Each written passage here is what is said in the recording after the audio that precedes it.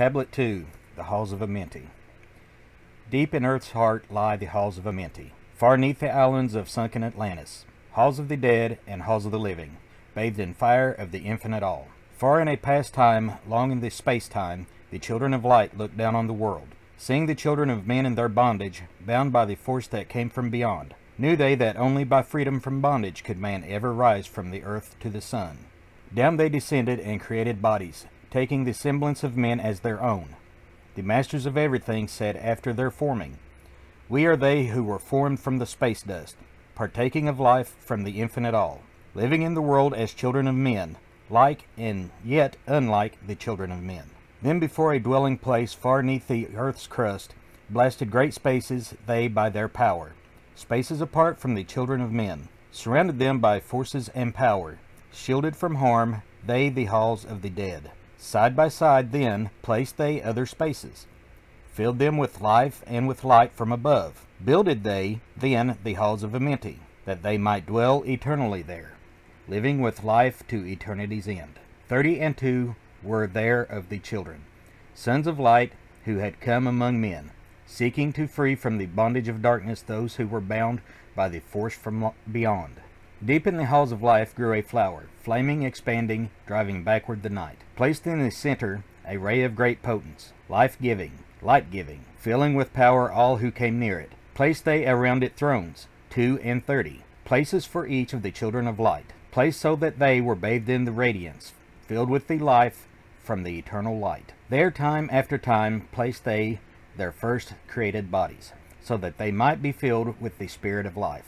100 years out of each 1,000 must the life-giving light flame forth on their bodies, quickening, awakening the spirit of life. There in the circle from aeon to aeon sit the great masters, living a life not known among men. There in the halls of life they lie sleeping. Free flows their soul through the bodies of men. Time after time while their bodies lie sleeping, incarnate they in the bodies of men, teaching and guiding onward and upward, out of the darkness into the light.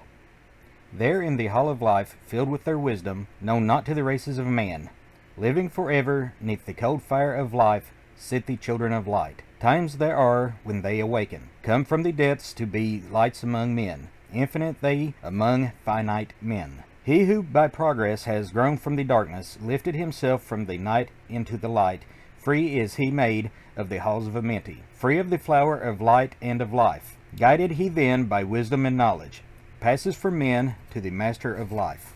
There he may dwell as one of the masters, free from the bonds of the darkness of night. Seated within the flower of radiance sit 7 lords from the space-time above us, helping and guiding through infinite wisdom the pathway through time of the children of men. Mighty and strange they, veiled with their power, silent, all-knowing, drawing the life force. Different yet one with the children of men, aye, different and yet one with the children of light. Custodians and watchers of the force of man's bondage, ready to loose when the light has been reached. First and most mighty sits the veiled presence, Lord of Lords, the infinite 9, over the others, from each the lords of the cycles, 3, 4, 5, and 6, 7, 8, each with his mission, each with his powers, guiding, directing the destiny of man. There sit they, mighty and potent, free of all time and space. Not only of this world they, yet akin to it. Elder brothers they, of the children of men, judging and weighing they, their wisdom watching the progress of light among men.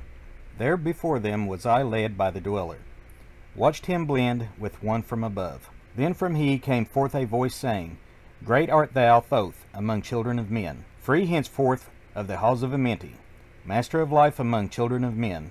Taste not of death except as thou will it. Drink thou of life to eternity's end. Henceforth forever is life, thine is for the taking. Henceforth is death at the call of thy hand. Dwell here or leave here when thou desireth. Free is Amenti to the Son of Man. Take thou up life in what form thou desireth. Child of the light that has grown among men, choose thou thy work, for all must labor. Never be free from the pathway of light. One step thou hast gained on the long pathway upward. Infinite now is the mountain of light. Each step thou taketh but heightens the mountain. All of thy progress but lengthens the goal. Approach ye ever the infinite wisdom. Ever before thee recedes the goal. Free are ye made now of the halls of Amenti to walk hand in hand with the lords of the world. One in one purpose, working together, bringing of light to the children of men. Then from his throne came one of the masters, taking my hand and leading me onward through the halls of the deep hidden land. Led he me through the halls of Amenti, showing the mysteries that are not known to man. Through the dark passage downward he led me, into the hall where sit the dark death. Vast as space lay the great hall before me, walled by darkness but yet filled with light. Before me arose a great throne of darkness. Veiled on it sat a figure of night.